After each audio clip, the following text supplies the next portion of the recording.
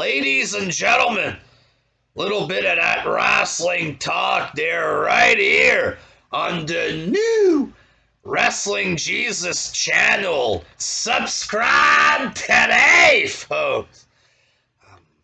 God's here 10 reasons why Kenny Omega sucks.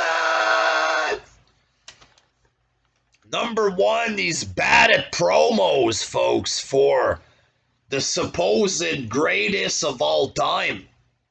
His promos are pretty fucking shitty, you know what I mean?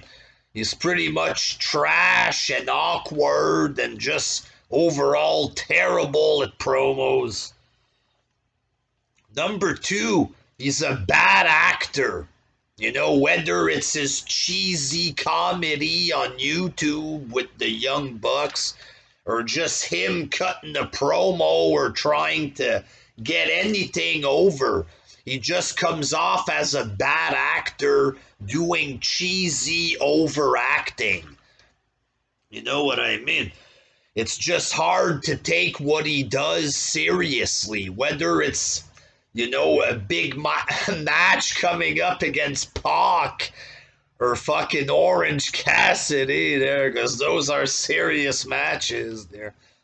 When he's cutting promos for this shit, it just comes off goofballish and not serious, you know, so a bad actor there.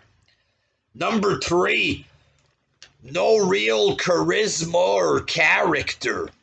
You know, he just comes off as a big goof. What is he exactly? You know what I mean? I don't get it. It's just weird stuff overall. A Japanese fetish. He's a cleaner, whatever the fuck this means there. Apparently it's a video game reference. He likes games. Okay, but what is he as a character? What is he supposed to be? Where's the charisma? He's bland as fuck and just straight up weird on the microphone. Which leads me to number four. He's a fucking weirdo overall there. And just does a bunch of weird shit. Whether it's dressing up as Princess Jasmine for wrestling, you know? Putting his hands inside other man's asses. You know, he does weird sexual shit with other men in a bunch of matches. It's a bunch of weird fucking stuff. Like some of the stuff from DDT wrestling or whatever in Japan. It's just straight up bizarre. It's not fun, it's not funny, it's just weird, bizarre shit, you know? Oh, he's so great in Japan. You look up Kenny in Japan, it's all fucking freak stuff. Like, the fuck is this shit, you know? Number five, he's overrated in the ring. You know what I mean? They say that he's the greatest in-ring competitor of all time, which is a fucking joke. You know, personally, I don't like his style, his wannabe Japanese style. And again, the stuff that Cornette said about him in the ring. He looks very, very goofy in the ring, so he looks bad in the ring sometimes. The constant knees and a bunch of German suplexes. We apparently hate it when Lesnar does this. When he does it, it's okay to spam the same shit over and over. Like, he's very overrated in the ring, and that causes a negative. When people hear that he's the greatest in-ring wrestler of all time, and then they see it, it's like, wait, what? Like, no, you're not the best, certainly not even close to being the best, so it causes a negative with real fans who aren't mental, you know what I mean? Number six, he is not a draw, folks, in AEW and anywhere else that he wrestles. does not bring the ratings as champ. He just doesn't. You know what I mean? Number 7 doesn't live up to the hype. He's the best. Oh, wait, when the cleaner comes out in AEW, he's going to bring wrestling to the next level. He's going to prove how great he is. McMahon is dead when Kenny turns heel and the cleaner comes out. Big fucking fail, big flop. Couldn't live up to that hype, and that is a fucking fact. You know what I mean? Number 8, the bullshit about him being the greatest of all time. That's what it is. Pure fiction. Pure bullshit. The Undertaker. A 30-year amazing career in wrestling. Won championships. Wrestled all the greats, folks. Okay? The people don't even put Taker in the conversation of greatest of all time. You know what I mean? And you're telling me that Kenny Omega is better than The Undertaker, for example. 30 years, all of these historic matches.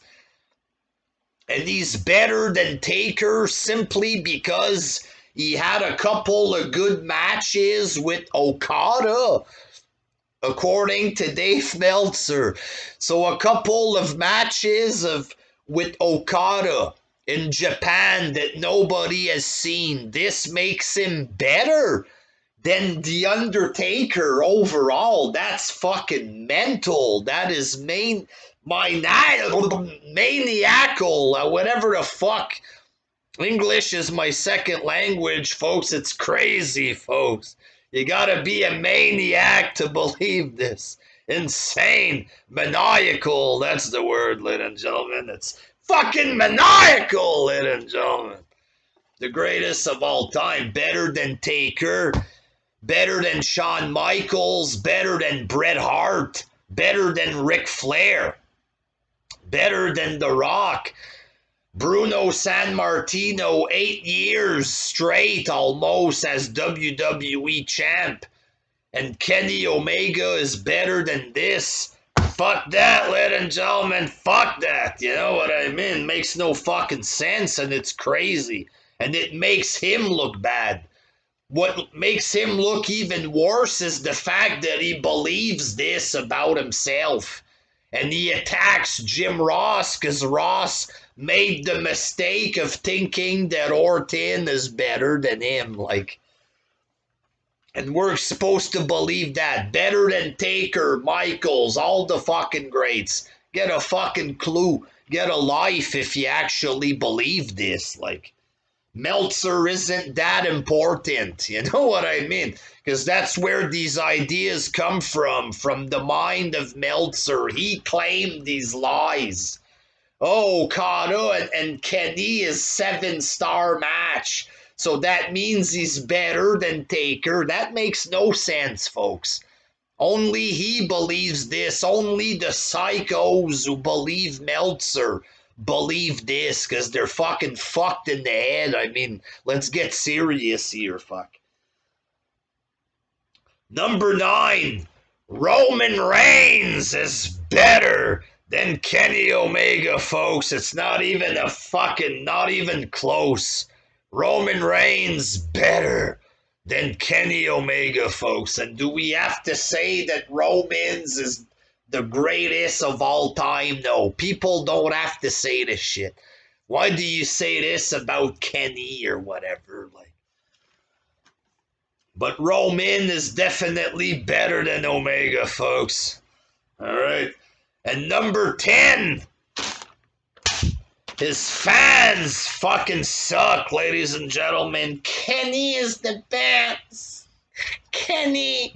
300-pound morons, folks, with sweaty armpits wearing Young Bucks t-shirts there. Kenny's the best. He's the best. because he plays video games. You guys have no fucking life. Kenny likes anime. He likes Japanese stuff, like I do. He's a weird fuck like me. He can talk Japanese. I learned to talk Japanese so I could watch the animes from Japan. Kenny watches that too. He's a retard just like me.